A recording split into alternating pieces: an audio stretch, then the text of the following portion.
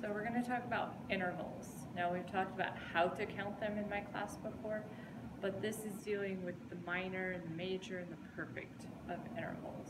Okay, so this is dealing with every single note that we have from C to C. We have those 7 letters, 1, 2, 3, 4, 5, 6, 7, but then we also have 1, 2, 3, 4, 5 more sharps and flats in there. Okay, so this is dealing with going to every single one of them. Okay, the first one is the unison, because C to C is the same note, it's in unison. Okay, next we're going to have a minor second, and that's going from C to D flat, so it's like a half step. Okay, our next one, C to D, is like a full step, and it is a major second, because I'm moving 1, 2. Okay, my next one, 1, 2, 3, is going to be a third of some sort. The minor is going to be the one that's closer together, so C to E flat. Okay, it's closer together than C to E, so it's my minor. C to E is my major.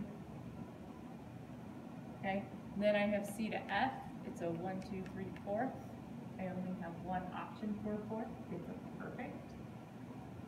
Okay, same thing with the 5th. 1, 2, 3, 4, 5. C to G is my perfect. Something they do not tell you about on this paper yet is the one between the 4th and the 5th. It's called the tritone. Okay, it's very odd sounding. It usually does not get played, so they usually don't talk about it. But no, there is one between the 4th and the 5th that's probably called the tritone.